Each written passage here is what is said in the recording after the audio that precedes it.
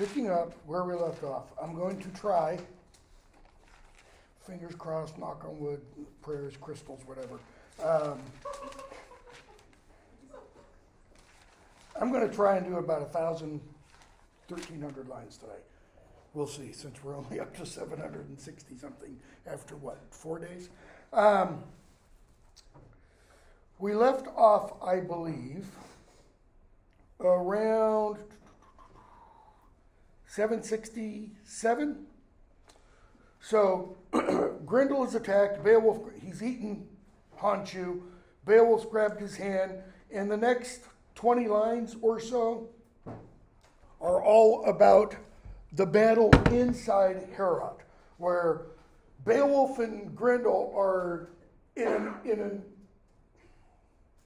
arm wrestling, but not like this kind of arm wrestling, hand gripping thing, throwing each other up against the wall, but never letting go. Grendel wants to let go. Beowulf's not letting him. Beowulf's men get involved. They try and hit Grendel with their swords. They don't do any good. And that's line 778 and following and such. So, Fit 12, we pick up in 794 and following, find out Beowulf's men draw their blades. But we're told 801, no sword, not the best iron anywhere in the world, could even touch that evil sinner, for he had worked a curse on weapons, every sort of blade. So, Grendel is magically protected. This is the only quote-unquote magic that's in the poem. There's no other instance, no other suggestion of magic. If you want to call a spell on against weapons as magic, okay? So, they go on, and we're told at the bottom of page 95, line 810, 809, he discovered who had done before so much harm to the race of mankind, so many crimes, he was marked by God, kind of like whom? His great, yeah, exactly, ancestor. Just real curious.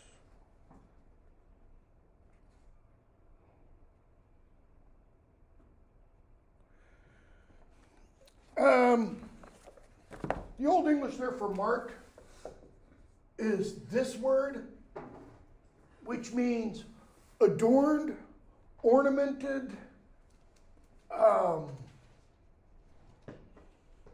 trimmed, like when you trim out a Christmas tree and the Thanksgiving trimmings and stuff, you know, the adornments around the table. I guess marked works. Anyways, Beowulf holds on, and Grendel finally escapes by separating his arm from his body. And we get this description. 8:16. A gaping wound opened in his shoulder joint, his sinews sprang apart, his joints burst asunder. Beowulf was given, notice, Beowulf was given glory in battle. Passive tense. It's not Beowulf achieved. What did Beowulf say at the beginning of the battle, before he even started? Who? Who's the will of God? God will determine the victor. Okay? So, Grendel was forced to flee, etc., etc. He knew quite surely the end of his life had arrived, the sum of his days, etc. He who had come, 825, he who had come from afar had cleansed, wise and stout-hearted, the hall of Hrothgar, warded off attack. Now, he who had come from afar, does that echo anything that's happened earlier in the poem? Much earlier? Shield shoving. Okay? He came from afar also. He didn't cleanse Heorot, because there wasn't any Heorot at that point, but he did come as a consolation for the people who take their name from him. Okay? The Shieldings. So, we're told the man of the Geats had fulfilled his boast, etc., etc. He'd remedied all their distress. That is, he was a Frovra, he was a consolation, he was a comfort. The insidious sorrows they had suffered and had, this is line 830 and following, they had to endure from sad necessity. That was a clear sign. What was the clear sign that Beowulf was victorious? He takes Grendel's arm and he hangs it from the ceiling. What would be a better token a better sign? Head. Yeah, because, unless we're talking Sir Gawain and the Green Knight, people don't walk around without their heads. They can walk around briefly without an arm, because think Monty Python and the Holy Grail and the Black Knight. Mm-hmm. So, morning comes, and we're told, many a warrior, the leaders of the folk, do what? They come into Heorot and they look around. What do they not see? A bunch of dead geats, or pieces of a bunch of dead geats. They see Beowulf, they see Beowulf's men. They see the hand, the arm, with the claw, the hand, with claws, okay, that are described as being like nails, okay? We get a description of the path that Grendel took, and they know what the path is because they can follow the gore. Because as he's walking, and they go to the pool, 8:45, where there's a pool of sea monsters doomed, put to flight, and left a fatal trail. The water was welling with blood there. So think of a natural spring, and it's bubbling up in the middle, and there's just this blood. Okay? Pretty gruesome. It concealed that doomed one when, deprived of joys, he laid down his life in his lair in the fen, his heathen soul, and hell took him. That's the poet Schope speaking. It's not Beowulf. Beowulf's going to later on, the character, is going to later on say, who knows where his soul went? He's much more generous. Okay? So, why did we get that scene? They're following the track.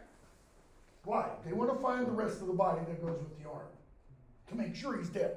The track leads straight to the pool of water with the sea monsters in it and, a fountain of blood. So they're assuming it's pretty clear that he's dead. So as they make their way back, what do? Some of them race their horses, and one of them starts composing a song. And we're told, 8:56, there they celebrated Beowulf's glory. It was often said that south or north, between the two seas, across the wide sea, there was none better under the broad billowing sky among shield warriors, none more worthy to rule, nor more worthy to rule. Though they found no fault with their own friendly king, gracious Hrothgar, but said he was a good king. It's an A.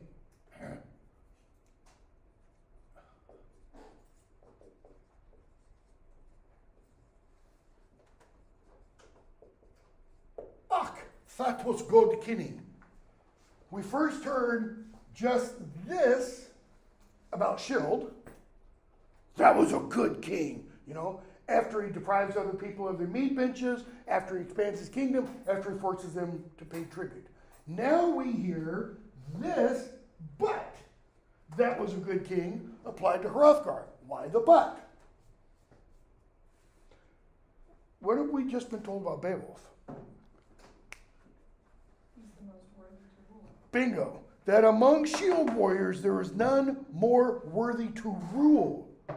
No one more worthy to be king than Beowulf. Oh, no, but Hrothgar's a good king too. What kind of praise is that? Yeah. Okay. Then they keep writing, and we're told, 8:67. At times the king stayed full of grand stories. That is, this guy remembers all the tales. All right? Mindful of songs, who remembered much, a great many of the old tales, found other words truly bound together. Yeah, that is what the Old English means, but the Old English is more active. He bound other words together in his mind. That is, he's got all of these tales up here, right? And it's like he picks portions. Okay? This is probably alluding to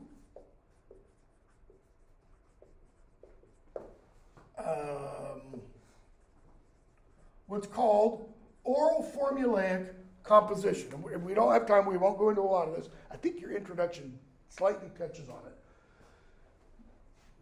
This is the theory behind how poets in pre-literate societies created poems. Homer, for example.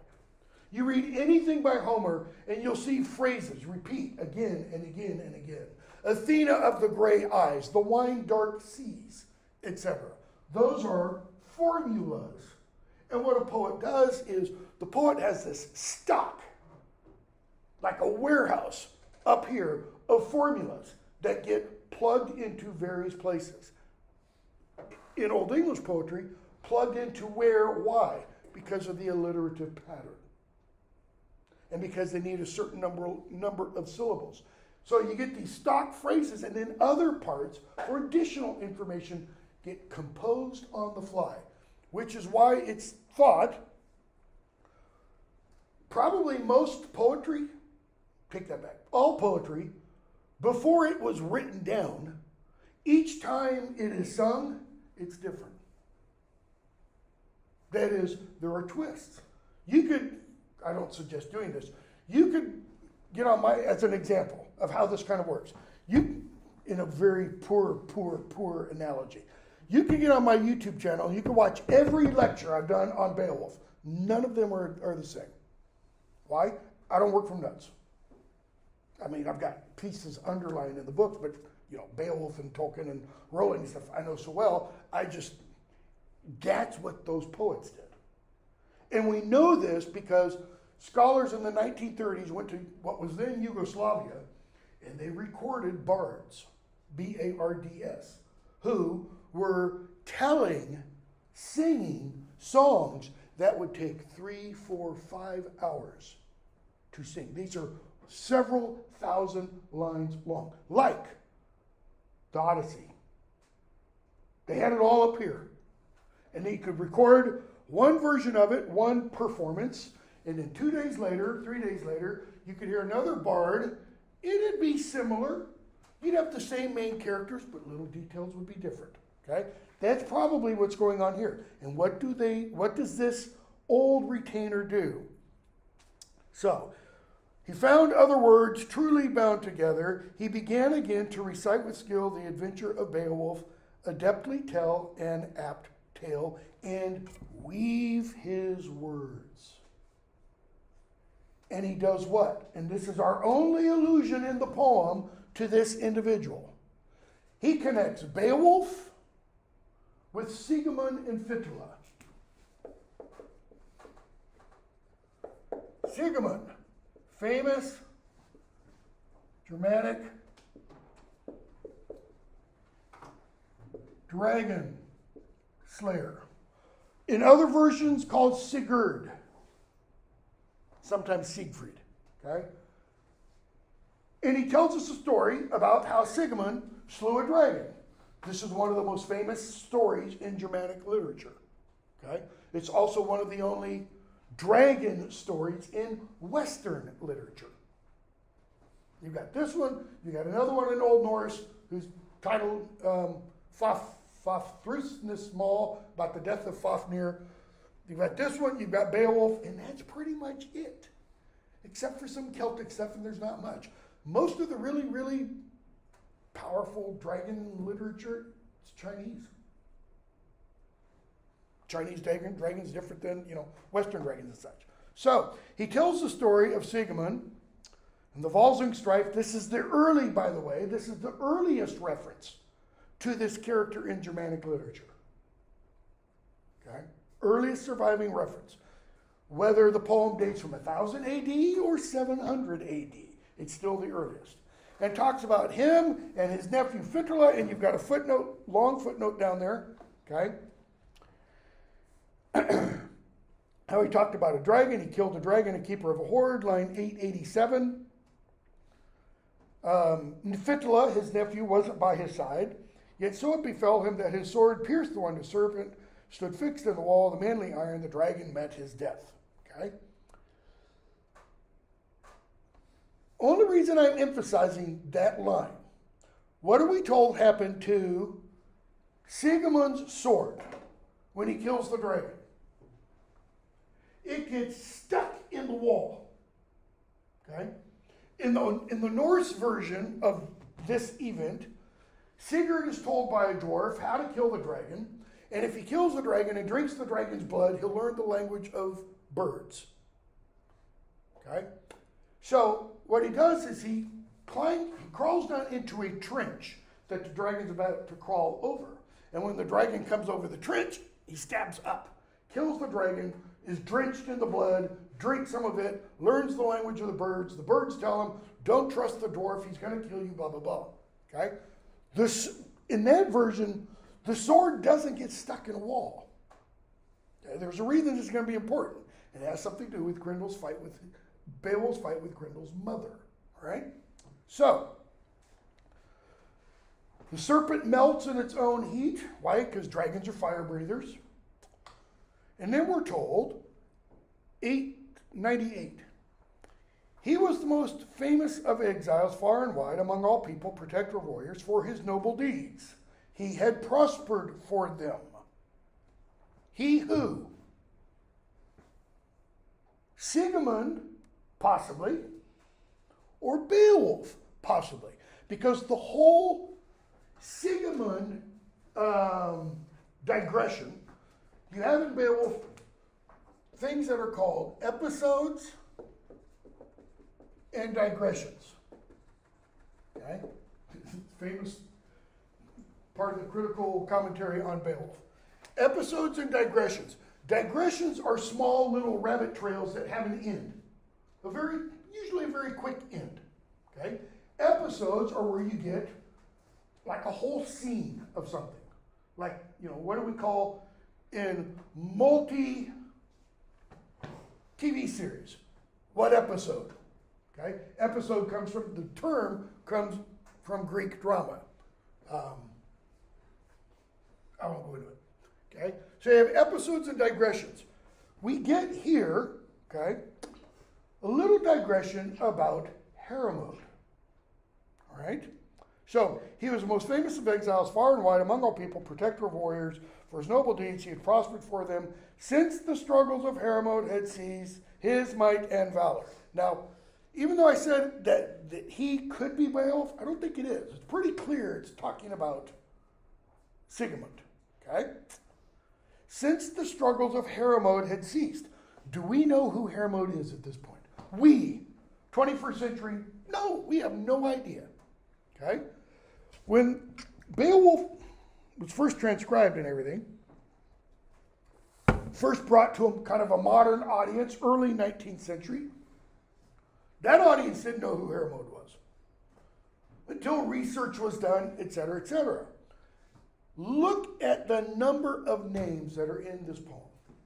They're just scattered. And it is assumed that an Anglo-Saxon audience, hearing this poem performed, recited, they were aware of who these people were. For example, I could say Benedict Arnold. And almost all of you have some reference to Benedict Arnold. An Anglo-Saxon audience wouldn't. Okay? A colonial American audience wouldn't. Probably the vast majority of people in Europe would have no idea. Okay? But it's part of our kind of cultural history. Most of these people are probably part of their cultural history.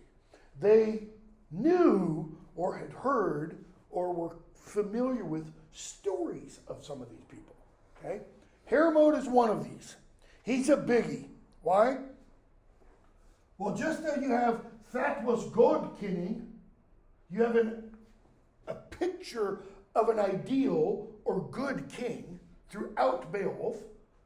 We're going to get a picture or an ideal of a bad king. That's Hermod. Hermod is the quintessential bad king. For the simple reason, he doesn't follow the Germanic ethic. He doesn't reciprocate for his warriors. So, among the Jutes, you got a footnote there, perhaps Eoten, which could be giants, okay? He was betrayed into his enemy's hands. So if he was betrayed, who did the betraying? Only who can do a betrayal? His people, right? Joe Biden, for example, he's over there in Europe right now. He couldn't be betrayed by Zelensky. You know, he was walking around in Kiev the other day. He couldn't capture Zelensky, couldn't capture Biden and deliver him to Putin, so to speak. That wouldn't be a betrayal, right? If the Secretary of State handed him over, that would be a betrayal. Or the Vice President, or, you know, whoever else part of his administration. So it's Hermod's people that betray him into the hand of the Jews. Now you would think, wait, duty to one's Lord, that's top of the ethic. The surging of cares had crippled him too long. Well, who else in the poem have we heard about with the surging of cares? Hrothgar. But Hrothgar doesn't do what Hermod did. The surging of cares had crippled him too long. He became a deadly burden to his own people. Okay? To all noblemen. For many a wise man had mourned in earlier times over his headstrong ways, who had looked to him for relief from affliction. Now, up to this point, it still sounds like he and Hrothgar sound pretty similar, right? 12 years. Hrothgar's men looked to him for relief from affliction. They didn't get it. Okay? Hoped that that prince's son would prosper. Not named, we don't know who that is. Receive his father's rank, rule his people, hoard and fortress, a kingdom of heroes, the shielding homeland. The kinsman of Helek became to all the race of mankind a more pleasant friend. Kinsman of Helek, who is it? Beowulf. Helek is Beowulf's uncle, right? So, we get Sigmund and Fitela, uncle and nephew. We get Hermod, and Sigmund is held up as an ideal. He's a dragon killer, okay? Then we get the Hermod episode, and all we're told is that he was betrayed by his people. Why? Because he didn't alleviate their affliction. And then the poet brings us back to Beowulf. Okay? The kinsman of Helek became to, notice, all the race of mankind a more pleasant friend. Not to just the shieldings. Semicolon, sin possessed him. And notice you have a footnote. Why? Because the footnote Leusa is making clear the him is not Beowulf. It's the one before Beowulf, Hermod. All right? Sometimes competing, so the guys keep writing back. And they get back to Herod at the same time as what happens. Top right-hand column. They went to see the high hall, to see the strange wonder. The king himself, guard of the treasure hoard, strode glorious from the woman's chambers with a great entourage, a chosen retinue, and his royal queen with him measured the mead hall path with a troop of maidens. The great entourage, the chosen retinue. A lot of critics want to assert that refers to like his housecarls, his personal things, his Secret Service protection. The poem doesn't suggest that. The great retinue can be the queen's troop of maidens. Problem with this image? I think there is. There's a few other Beowulf scholars who kind of think there could be, because what does it suggest? Okay, Beowulf has spent the evening doing what? One evening. Not 12 years. One evening. Defeating Grendel. His men have come back from Grendel's Mere, singing Beowulf's praises to the highest heavens, comparing him with Sigmund, okay, which is also foreshadowing for something that's going to come later. Meanwhile, Hrothgar's coming out of his wife's bedroom surrounded by her retinue, ladies in waiting. Not very heroic, not very manly. Well, I guess in one sense you could say very manly, but not in an Anglo-Saxon Germanic heroic sense. Fit 14. Hrothgar speaks. He goes to the hall, he stands on the steps, beheld the steep roof. Now notice what we're told, which we weren't told before. We were just told the hall was gold colored, plated with gold. Hrothgar's loaded. Tribute that he demanded from others. He sees Grendel's hand and says, "For this sight let us swiftly offer thanks to the Almighty. Much have I endured of dire grief from Grendel. But God may always work." Notice, may. It doesn't say God always works. God may always work. Shepherd of glory. Notice that shepherd, it's that same here did that I wrote down the other day. And it can be translated king, king of glory. And you go back to, Isaiah kind of language. But shepherd kind of like, come here, glory, come here, come here. Like herding glory around. Wonder upon wonder. Okay, so God can do all kinds of things. It was not long ago that I did not expect ever in my life to experience relief from any of my woes. How long ago was it? Yesterday morning. It was yesterday morning that Beowulf arrived.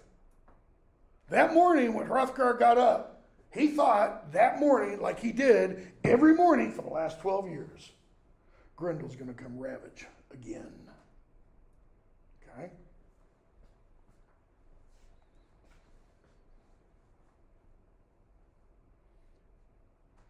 $9:30. Let's just keep going.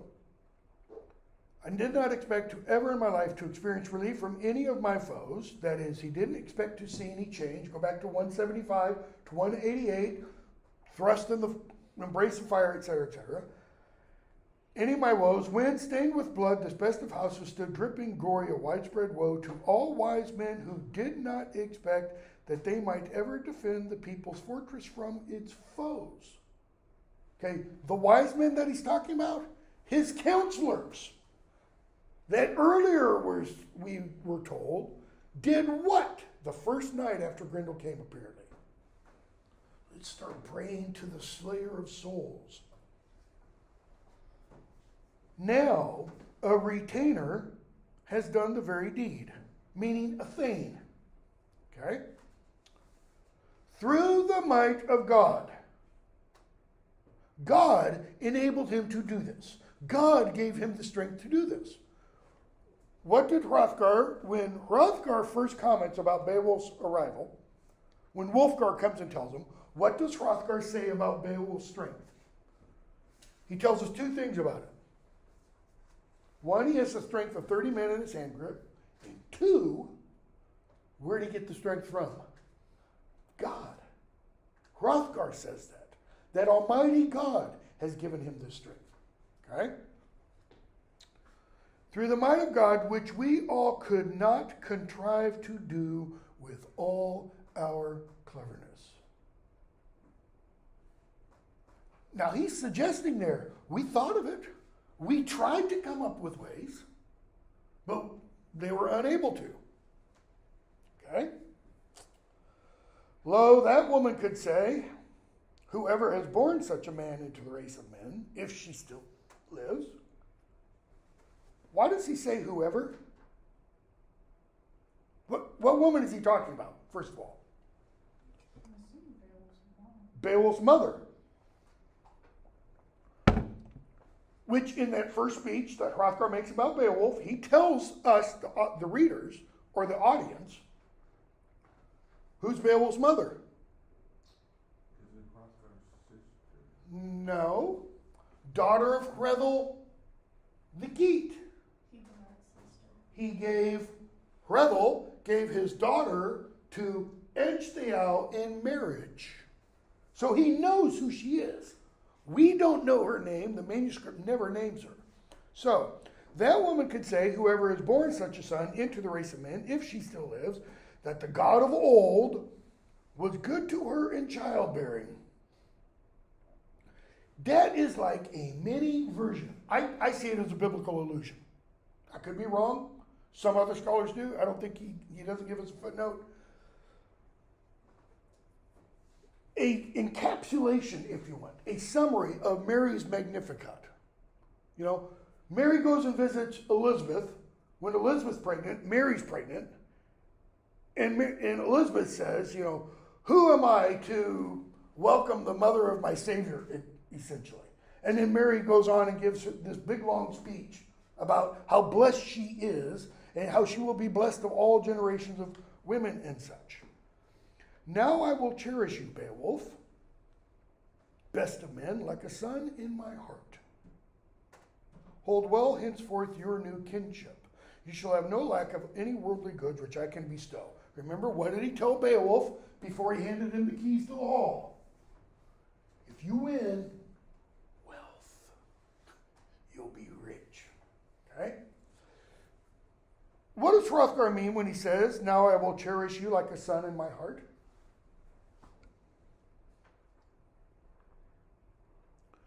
Is this a formal legal proceeding?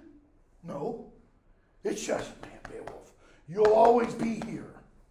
Okay? So, he says, hold well from now forward your new kinship. He's saying there is now a tie between us.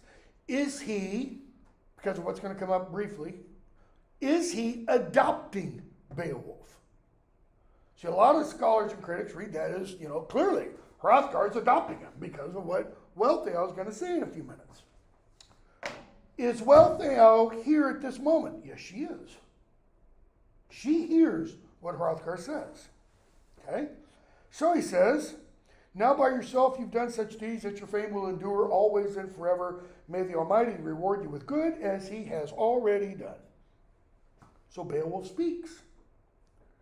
Freely and gladly have we fought this fight. We, first of all. Notice what Beowulf's doing. Is this the royal we? No.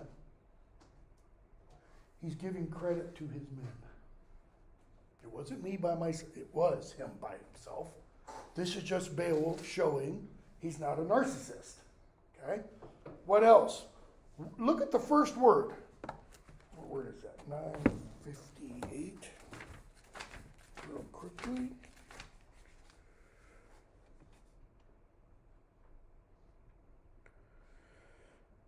Yeah, it is freely. Why does he say freely and gladly have we fought this fight? He does, like he's not in it for the money. Okay. Good possibility. Because he told, when he showed up there, he said that you were here because you owed a debt. Bingo. He's saying, no debt here. I did this entirely out of my own free will. I didn't do this because I owed you something. All right? Have we done this deed of courage, daringly faced Grendel, blah, blah, blah, blah, blah. Okay? So he talks about how he fought with Grendel. He says, I wanted to keep Grendel here, but 967, the Creator did not wish it. Notice, I can't contend with God. I wanted Grendel to be dead here. God wouldn't allow that. I couldn't hinder his going, no matter how hard I held that deadly enemy. He forfeited his hand, blah, blah, blah, blah, blah. He goes on, and the end of that speech, 977. And there he shall abide, guilty of his crimes, the greater judgment. What's the greater judgment? This is probably another biblical allusion. This is not the first death. This is the second death, the final judgment. How the shining maker wishes to sentence him. Notice what Beowulf doesn't do. doesn't condemn him. It's up to God. It's not my job. Above my pay grade, you know. Then the son of Edgelaf was more silent. Who's the son of Edgelaf? Unferth. Notice, by the way, Edgelaf, Unferth, they both begin with vowels. Got to get the names right. Halfdane, Hrothgar, Hrothgar, Halaga, unknown sister, Hrethel, Haribald, Hathkin, Helak, unknown sister. When we get to the Swedes, we're going to have Onyenthal, Otra, Onela, all begin with vowels. All the names in the dynastic lines, they alliterate. This is Germanic custom. Okay? One name doesn't alliterate. Ejtheow, Beowulf. Big, big problem. His name should alliterate. It's another way of the poet doing what? Setting him apart, kind of saying, he's not from around these parts. He's a little different than the rest of us. Okay? It's showing Beowulf's capital O otherness. All right? So, Unferth shuts up. Okay? And go to Fit 15. So they adorn Heorot, and let's see here.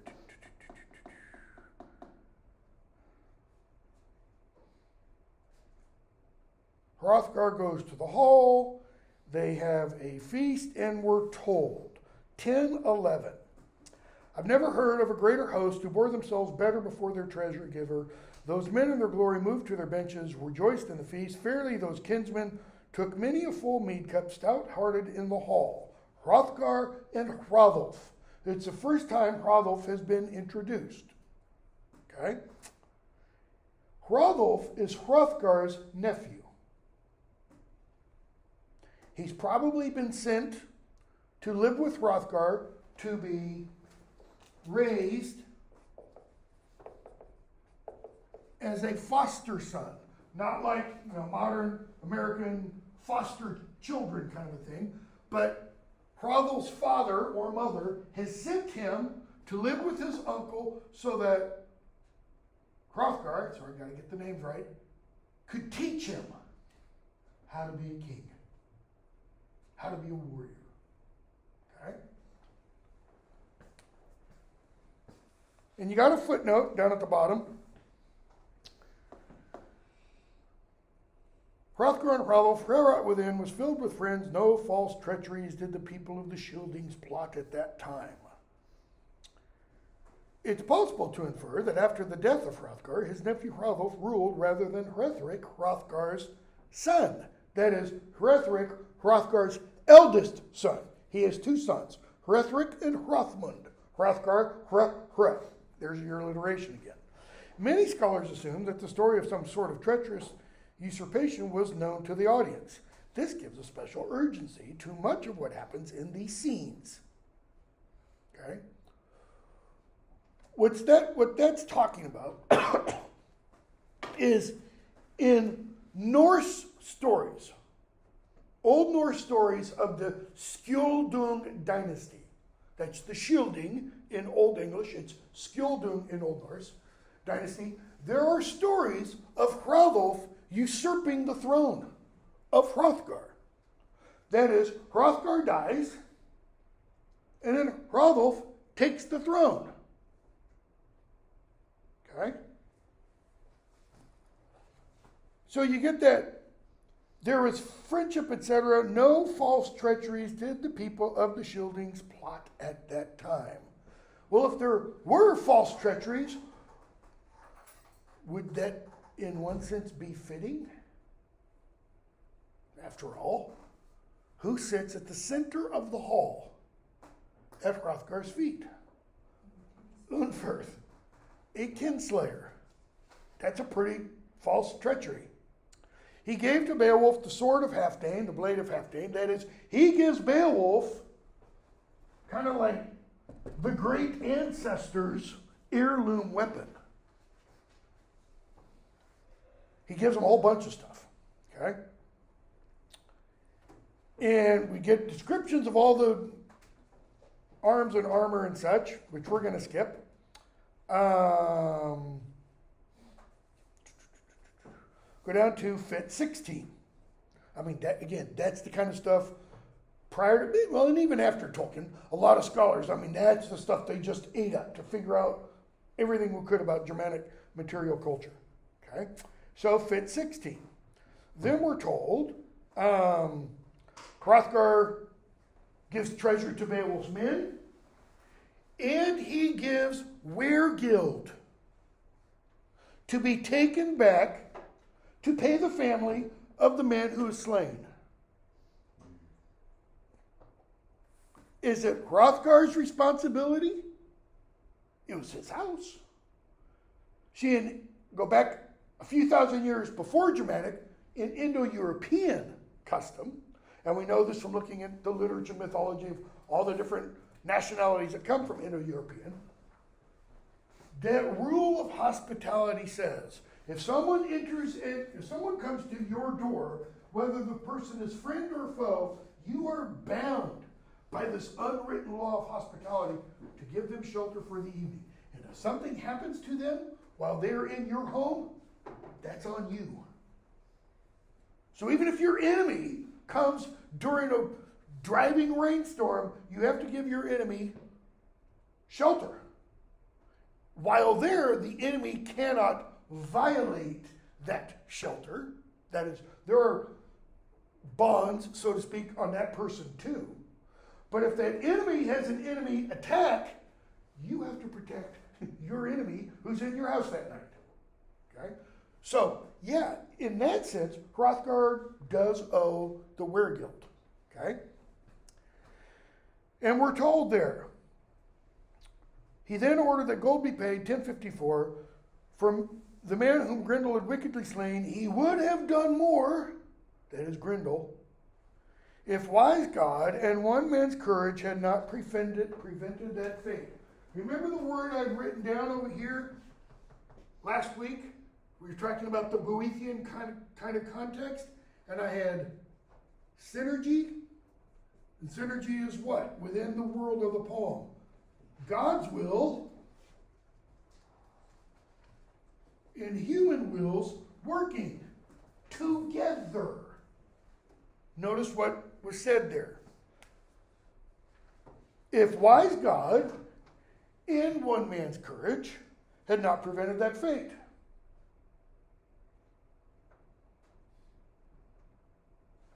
The poet, relating the overall story, is essentially saying, if Beowulf had never decided to come, what?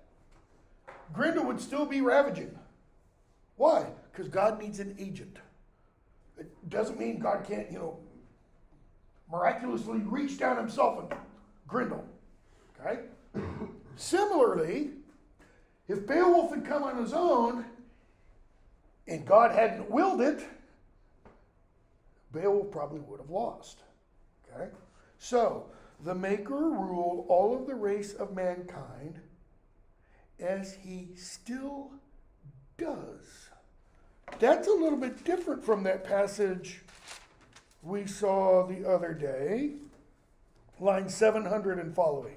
It is a well-known truth that that mighty God has ruled mankind always and forever. Because the always and forever kind of implies present tense right now, right? Compare that with as he still does. What's the poet saying? The Maker ruled all the race of mankind. When? What? In Yeardogum. Back then, in days of yore. And then what does the poet do? He situates himself in the present. Exactly. He takes that and brings it right up to now. And God is still in control. God still rules. So, when I was a graduate student studying this, I raised the question, because I was reading this in context with some other things. who's the poet's audience? When is the poet speaking this? And I kind of came up with an idea. I could be wrong. Not many people, well, nobody has come up with the same idea, which is why I was working on a book for a long time and then too lazy, never did it. Think of the poet. Think of the possibility. If the poet's audience is a group of Anglo-Saxons living in the, and I forgot the name of the word again, the part of England ruled by the Danes. It's not the Danemark, it's not the ENGL, Danelaw, in the Danelaw. Okay? Group of Anglo-Saxons ruled by an Anglo-Danish chieftain. The race of God has ruled. God ruled the race of men back then. Why? Because the Anglo-Saxon audience is being told of stories that happened several hundred years ago. He was in control then. He stopped the ravages of Grendel, as he still does. What does as he still does immediately possibly do? What is happening to us now is not chance. Anglo-Saxon audience under the subjugation of a foreign power. It could even be, if you take Kevin Kiernan's theory, and that Beowulf dates from the reign of Canute. Canute is Norwegian. He's not English. And he ruled for nearly 20 years. Okay? God was in control then. He's still in control now. Even when we are being pushed down. Possibly. All right? Therefore, understanding is always best. Notice the speaker of the poem. There's no other way to read, I don't think, this passage than to say the speaker is addressing the audience personally and directly. Therefore, understanding is always best. Spiritual foresight. It doesn't mean prophesying, telling the future. It means seeing clearly. He must face much, right? Vikings have been coming for hundreds of years, ravaging your people, your places, etc. He must face much, both love and hate, who long here endures this world in. See, and this idea, our modern 21st century namby-pamby mindset is, life shouldn't be this way. Life should be fair. Life should be wonderful. Life should be pixie dust and fairies and unicorns. In these days of strife. The poet is speaking to his audience and says, yeah, life's hard. And if you're going to keep living, you got to do what? You got to endure much. It's not all bad, right? Look at what he says. Love and hate. I don't think that means from the same person. Probably familial love, but hate from out there. And it's noise and stuff mingles. It's like off the soapbox, out of the pulpit, now back to...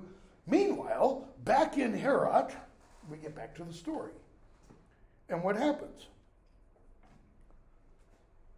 A shope in the hall, a poet in the hall, possibly the same one who created the song about Beowulf, okay? Thinking of Siegmund and talking about Beowulf, gives us, I don't remember how he spells it, G or...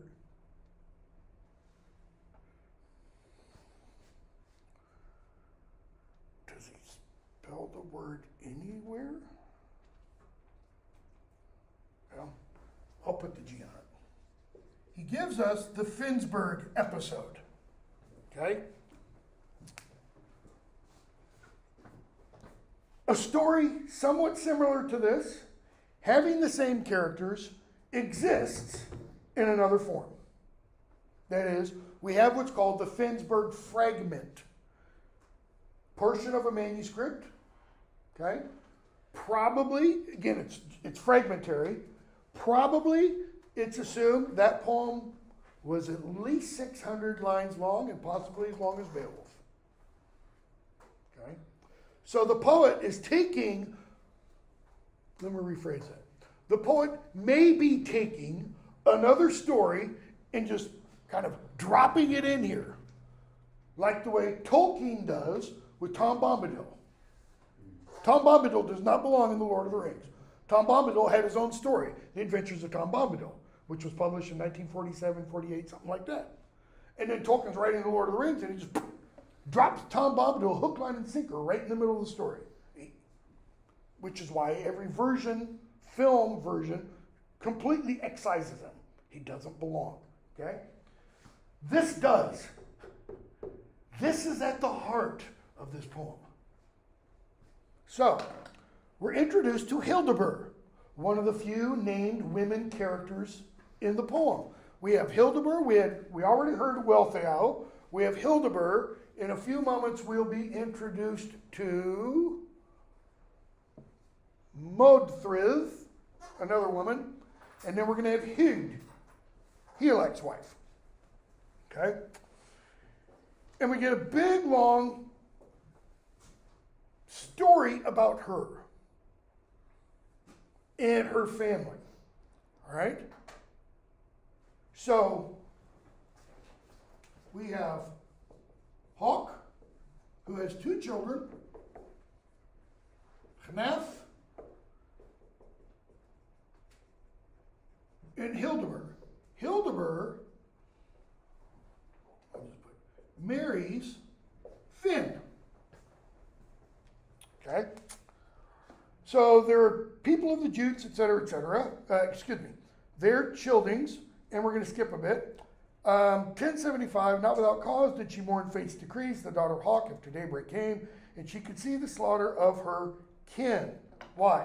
Here's the story. Hildebert is married off to Finn, okay, who is the leader of the Frisians. These people are going to be important also later in the poem. Hnaf is her elder brother, and when she goes off and marries Finn, she's given a small retinue of men, okay, some Danes, or Schildings if you want.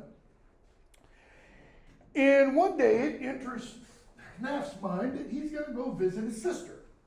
Okay? So, back up for a second. Why is she married off to Finn? Her marriage is referred to as a peace weaving.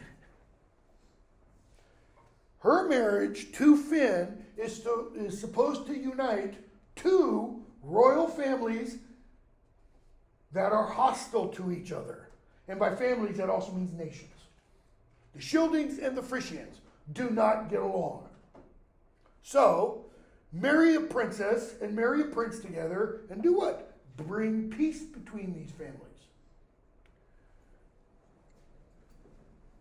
So that's what happens. Hnaf goes to visit, and war breaks out in the hall. So we're going to skip a bit. After day breaks, the slaughter of her kin under the very skies, 1080, war took away all the thanes of Finn, except a few. That is, many of the Frisians, Finn's people, die in this battle. Okay? So that he could not continue at all a fight with Hengist on the battlefield. Well, who the frick is Hengist? Hengist is Hnaf's right-hand man. Okay? One of the reasons this poem, this fragment, this episode, whatever you want to call it, historically was looked at very important, or historically was looked at with very eager eyes, is because Hengist is the name of one of the 2 Germanic warriors who were involved in the Germanic invasions of England, of Britain, that are referred to by Bede as beginning in 449, 450. Hengist and his brother Horsa, both of whose names mean stallion, stud. Okay? These are warriors, all right? But Horsa is not mentioned in the Finnsburg episode. Hengist is mentioned here. Why? Because Knaf is killed in the battle. Finn lives. She and Finn have a son together who is old enough to fight, and the implication is they kill each other. Okay? That's why it's, the slaughter of her kin. So war took away all the things within. Hengist is left on the battlefield. Finn can't fight Hengist, so they come to an agreement. Finn's men, the remainder, and Hengist and his men will winter in the same hall. Why? Because winter is now coming, the rivers have frozen over, and they can't sail away. So we're told half of the control would go to the Jutes, half would go to Folkwald's son, that's Hengist, okay? And each day, the Frisians would kind of honor the Danes as kind of making nice to help the winter months to pass along. 1095, they swore their pledges then on either side, a firm compact of peace, okay? Swin swore oaths to Hengist, vice versa, etc. And they swore that none should break their pact in word or deed, not through malice, nor through malice should ever make mention, etc., etc. Okay? Oath is made ready. And what happens? Well, they got to take care of the dead from the battle. So, Knaf, Hildeburh's brother, and her son are burned together on the same funeral pyre. 1114, Hildeburh commanded at Knaf's pyre that her own son be consigned to the flames, etc., etc. She sings a sad lament. The warrior ascended. How does the warrior ascend? Does he suddenly turn into a god? Nope. It's the smoke from his body ascending. Kind of interesting. Nearly the same language is used at the end of the poem to describe Beowulf's ascent, because Beowulf is burned, because he dies. Right? Then we're told, Fit 17, Hengist starts to dream of spring. He wants spring to come because he wants the rivers to melt so he can go back home. But, same time, he thinks of the treachery. See, because when Knaf and his men arrived, it wasn't Knaf and his men who started the war. It was Finn's men. Remember everything I said about the Indo-European custom of hospitality? You don't attack. So what happens? Hengist gets his revenge. He avenges his dead lord. How so? Well, at this place at least, Finnsburg, burg there means fortress, encampment, defended place. At this place at least, the Frisians are wiped out. Hengist and his surviving men kill them all. And we know they kill them all because Hildeburh goes back to the land of the Danes, Schildings, with them. There's no one left for her. Right? That's 1157. On their sea journey, they bore that noble queen back to the Danes and led her to the people. The lay was sung, the entertainer's song. Okay, so somebody describe that song for me. Why the disgusted look on your face? It's tragic, right? What's at the heart of it? Feud. And that's what the poet decides to sing after Beowulf gets his great victory, seeming to imply we're not done with the feud yet. Wealhtheow comes forth. We've already seen her once, right? She brings the cup. Now she comes forth again. 1162. In her golden crown to where the good two sat, nephew and uncle. Their peace was still whole then, each true to the other. Kind of like the oaths sworn by Hengist and Finn. Notice, their peace was still whole then. That then tells you everything. It's not going to be for long.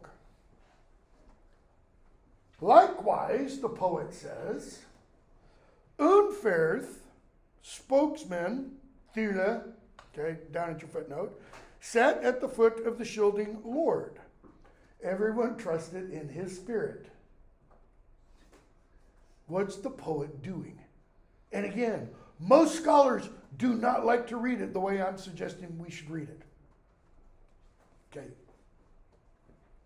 Hrothgar and Hrothulf, their peace is still whole. And yet what's down here? Unferth, mar peace, unpeace, unfaith, mar faith, untruth.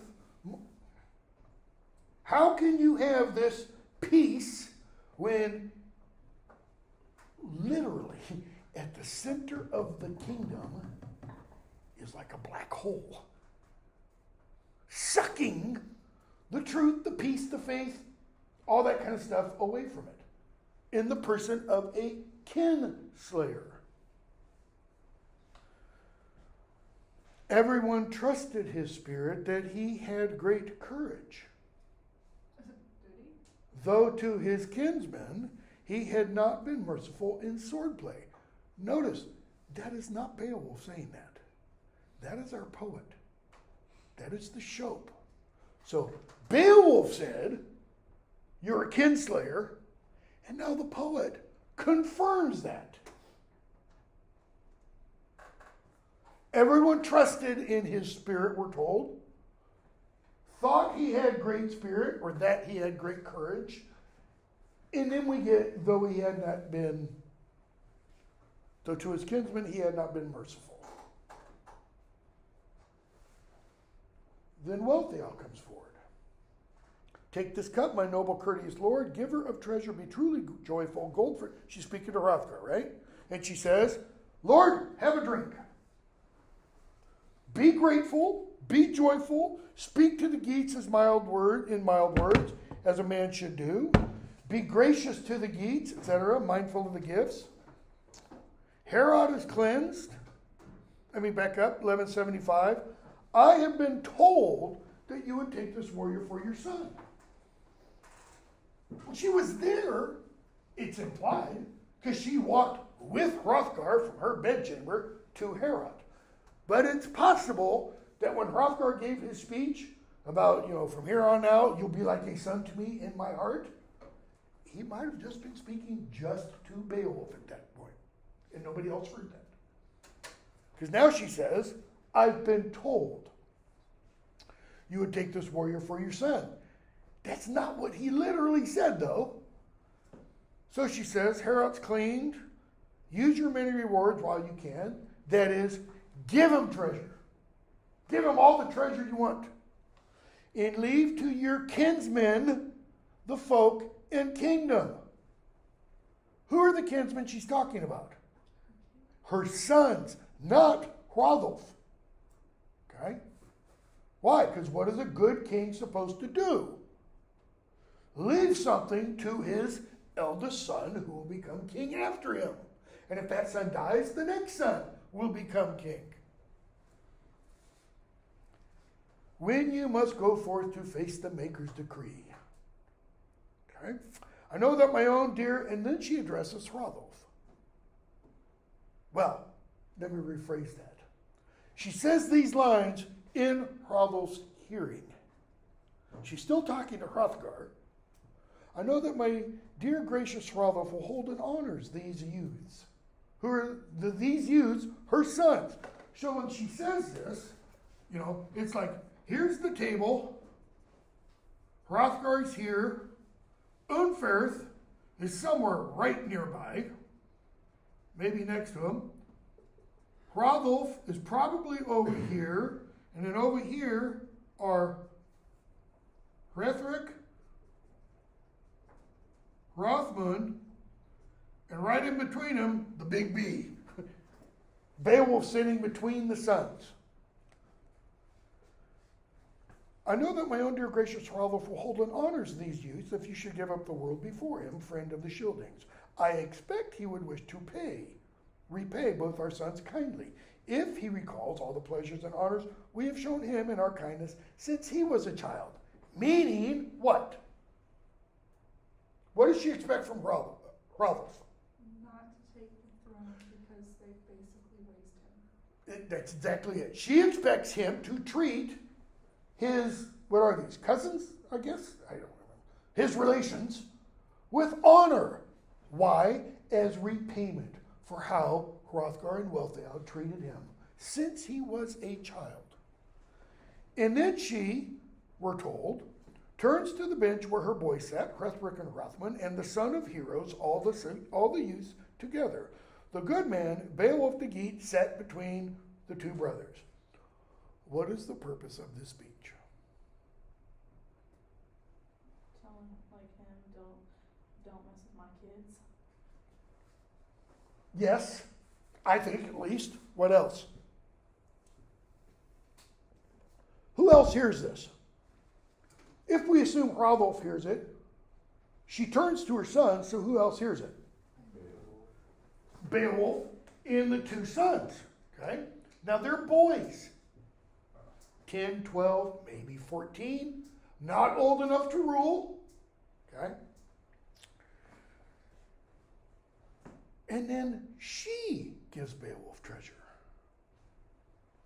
Hrothgar gave him treasure. Now she's going to give him treasure. Fit 18. The greatest neck collar, 1195, ever heard of anywhere on earth. And the poet goes on with a long description about it. It's called the Brasinga necklace, etc. And you've got a footnote, possibly worn by the Norse goddess Freya, who's the knockout. You know, she's the Aphrodite of Norse goddesses. Okay? And Hama carried it off, etc. And we get the first time in the poem that Helak's Frisian raid is referenced. It's going to be referenced 3 times. So it's significant. It's important to the poet because the poet mentions it 3 times in the beginning, kind of in the middle, and later on towards the end. Okay? And so what is the poet doing here? Notice, Helak the Geat on his last journey had that neck ring. So the poet jumps forward in time. Not time forward to the poet's lifetime, but forward from when the events happen at Herod. Why? Because Helak, in this little short digression, 1202 to 1214a, Helak's going to die in that Frisian raid. We have no reference to Beowulf being in that raid, but he is. Okay? So, fate struck him down, 1205, when in his pride he went looking for woe, a feud with the Frisians. Notice, he went looking for woe. He went looking for a feud with the Frisians. He opens a feud. Think of a feud as a wound. The only way you stop the feud, you close the wound. He opens a wound. That wound doesn't get closed for a long time. Okay? And he loses the neck ring on that journey. Geatish men held that killing field. Well, back up. Into Frankish hands, 1210, came the life of that king, meaning he got killed. His breast garments, the great collar too. A lesser warrior looted the corpses, mown down in battle. Geatish men held that killing field. And that's an ambiguous line. Because that can mean Geatish men were victorious, or the Geatish men were in that killing field. They held it with their bodies, dead. Because only one person, we're going to be told later, escapes from this battle. Beowulf. The Geats are victorious because Beowulf lives. And apparently, he kills all the Frisians. Apparently. So, Wealhtheow then goes to Beowulf and says, wear this neck ring in good health. Enjoy this war garment, treasure of people, prosper well, be bold and clever, or cold and clever, whichever one. And to these boys, be mild in counsel. So she comes up to him and says this, and to these boys, so they hear it, and Hrolf hears it, and Hrafnar hears it. Be mild in counsel. I will remember you for that. What does that mean, to be mild in counsel? Does that mean, get the right name, Hrethric, go on, challenge Hrolf. You can kill him. No, it doesn't mean that. It means be prudent in counsel. Okay? Counsel can mean verbal advice. It could also just mean kind of standing behind him and flexing his muscles, Be a protector. You have made it so that men will praise you far and near, forever and ever, as wide as the seas, home of the winds, surround the shores of earth. Okay, think of Hrothgar back here, and she just said, Beowulf, people around the world are going to be singing your praises. I wish you well with these bright treasures. Be to my sons kind in your deeds. Meaning, be an ally to them. Be a friend to them in your deeds. What's she really mean? Again, think of the physical context and think of how this whole passage began. Their peace was still whole then, each true to the other, Hrothgar and Hrolf. So if one should not be true to the other, please side with my sons. We don't have to worry about Hrothgar not being true to Hrolf. It's the other way. So, if Hrolf does something, be faithful, be protector of my sons. What is she really doing? I mean, I think that part's true. If he can hear it, then she's like, watch it, dude. I'm going to say Beowulf on you. Careful. It's not these two you'll have to fight. It's not Unferth you have to fight. It's going to be the big guy in the middle, Not many scholars read the poem that way. I think it's beyond clear. It's so freaking obvious. I don't see any other way to read that than her offering a very subtle warning. What other way would there be to read it? Like, what do they say is the way? Well, they don't take the earlier part as being elusive to Hrolf challenging either Hrethric or Hrothgar. They just read it as, it's an allusion to something that's not clear within the world of the poem. But I don't think the world of the poem exists in isolation. I mean, poems don't exist, especially these kinds of poems. They don't exist in isolation. They're part of, everything you're talking about literature. It's part of a conversation. The Germanic culture at large figures largely in this. I mean, when I would teach this graduate students, I'd have them read a book, H.R. Ellis Davidson, that's the author's name, The Gods and Myths of Northern Europe, so that they would be familiar with the mythology of the Germanic peoples. And then they read that, and then they read this, and their eyes go bing, bing, bing, bing, bing, because they're open to all of these illusions. Okay? Be to my sons kind in your deeds, keeping them in joys. Here each earl is true to the other, mild in his heart, loyal to his liege lord. The thanes united. See, in the scholars who don't read it the way I do, say, look, she's telling us. Nobody here has deceit in his heart to another. Or, what's another way of reading what she just said? Right now. Or irony, or sarcasm. We all know Beowulf is going to be faithful to Hrothgar, and it's just dripping the sarcasm off of her. Okay? Again, one of the reasons I read it that way is because of the other Old Norse material about the relationship between Beowulf and Hrothgar. They don't get along. Okay? So, she goes to her seat, the best of feast. The men drank wine. They did not know weird. Meaning, what will be, will be. The cruel fate which would come to pass for many an earl once evening came. Hrothgar goes to his own dwelling. Notice, who doesn't sleep in Heorot that night? Beowulf. He sleeps in another room. Why? He's killed Grendel. Not a problem. The hall's cleansed. He gets to sleep in a nicer room. You know, he doesn't have to sleep on the floor.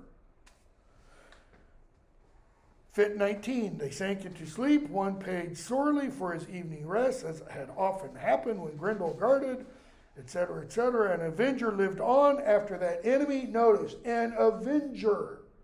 Not Marvel. Marvelous, but not Marvel. Who's she avenging? Grendel, because what did Beowulf do? Beowulf began a feud with Grendel's mother by killing Grendel. Why? Beowulf wasn't Grendel's problem. Grendel wasn't Beowulf's problem. Grendel was Hrothgar's problem. So she comes, okay, and we get a description about that. She comes, she takes another man, and the next morning, word's brought to Hrothgar. 1306-7. Then the wise old king, gray-bearded warrior, was grieved at heart when he learned that he no longer lived. The dearest of men, his chief thane, was dead. Guy named Asherah. Beowulf comes in and he's like, oh, did you have a good night's sleep, Hrothgar? Man, I slept like a rock. Hrothgar, ask not of joys. Sorrow is renewed for the Danish people. Asherah is dead, etc.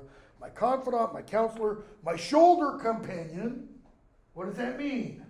It's that age-old metaphor, standing shoulder to shoulder in the battle.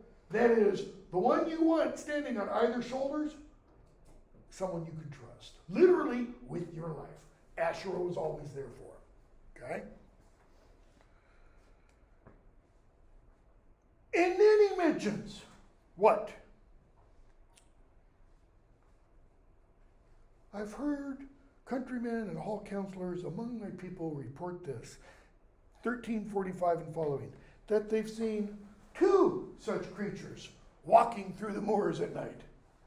Yeah, really? What the hell, man? Why didn't you tell me you had 2 monsters? I came to kill one. It's like, we're going to up the pay now.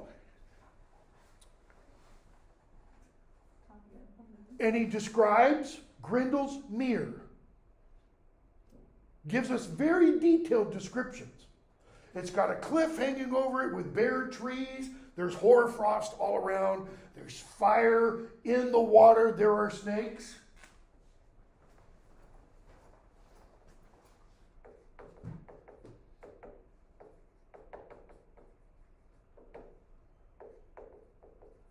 In English, Vision of St. Paul, and also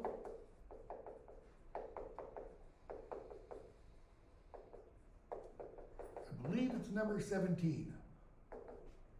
2 texts, 2 Anglo-Saxon texts, give us almost this exact same description. which means the description is common to the three. And it could be that the Beowulf poet was familiar with one or both of these, or one or both of these were familiar with the Beowulf poet. Why is it significant? Because in these two texts, that description is of the entrance to hell. Where Grendel lives, in the vision of St. Paul, and in the Blickling homily number 17, that's what the entrance to hell looks like. Okay? Then the wise old king, 1306, gray-bearded warrior, was grieved at heart when he learned that wrong line. You do not yet know, 1378, this fearful place where you might find the sinful creature. Seek it if you dare. I mean, really, you just dared Beowulf. Like he's going to go, no, I'm afraid. I will reward you with ancient riches, blah, blah, blah.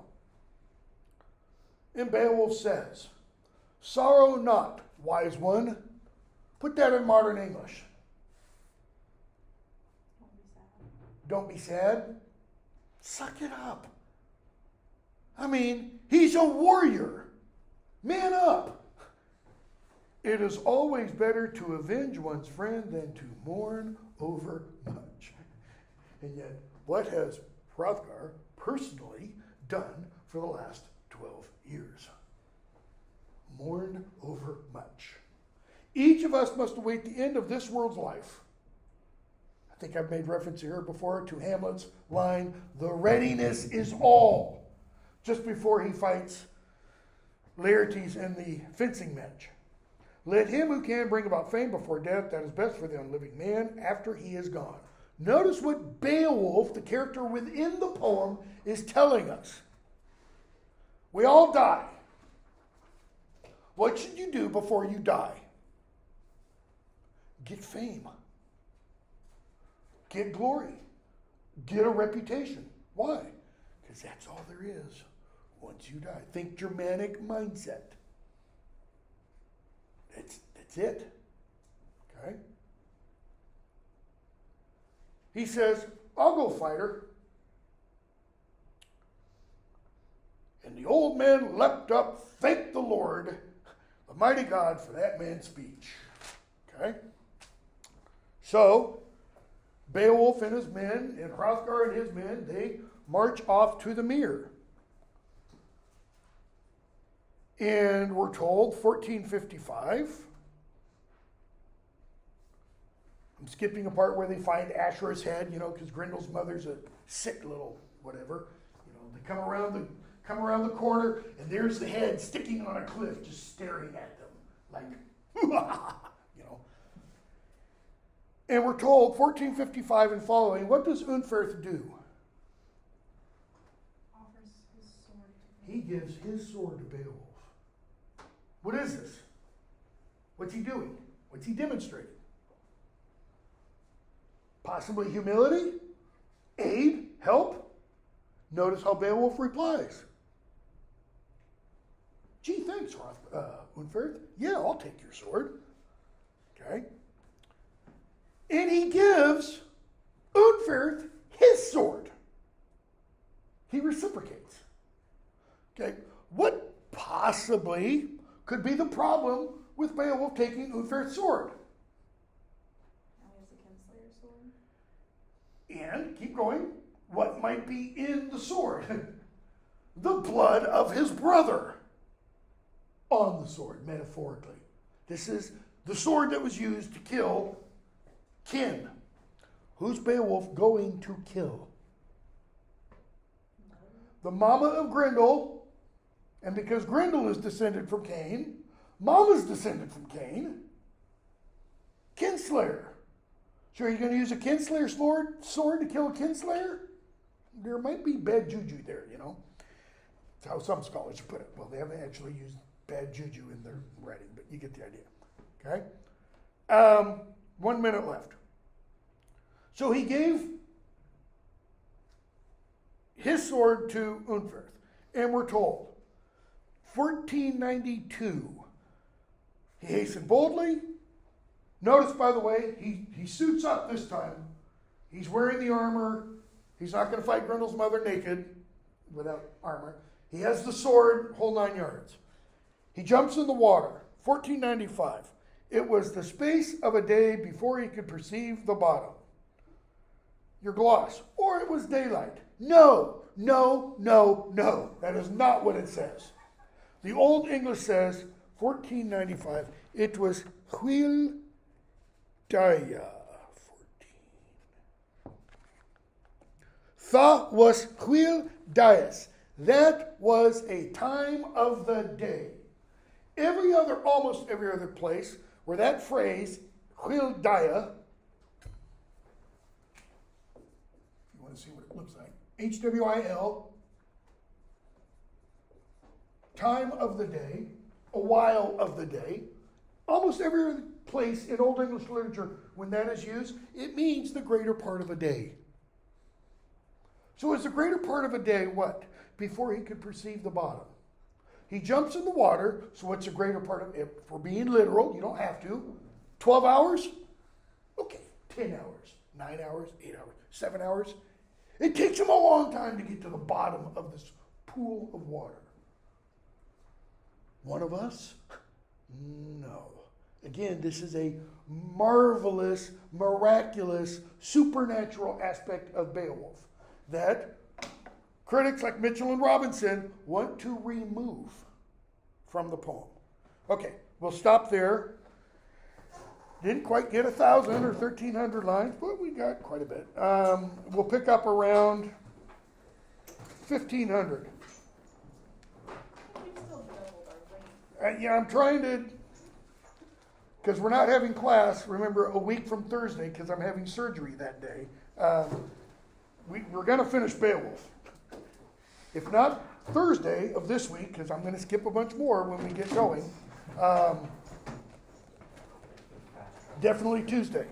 I'm going to put a quiz up for about the first 1,000 lines. Yeah, it's about first 1,000 lines.